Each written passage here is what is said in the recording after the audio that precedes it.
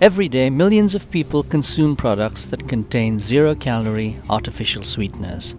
The idea to get a sweet tooth fix while avoiding the weight gain. The use of artificial sweeteners has exploded in recent decades, but is that a good thing? A new study done in both mice and people suggests that those artificial sweeteners may be causing physical changes in the body, such as increasing glucose intolerance, which can be a risk factor for diabetes.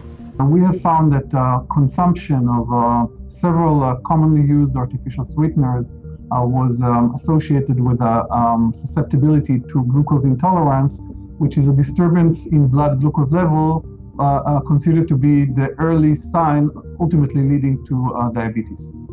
The new research published in the journal Nature is striking because it makes an unusual connection.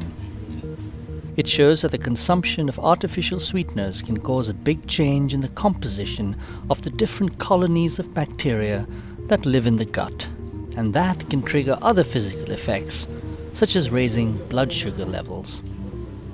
I think that the scope of our discoveries calls for public reassessment of the massive and unsupervised use of artificial sweeteners in so many aspects of our nutrition. Everybody's gut carries different bacteria, meaning we all respond differently to all kinds of food. Scientists now need to identify specific bacteria populations that allow some of us to better tolerate high blood sugar levels or to keep the weight off.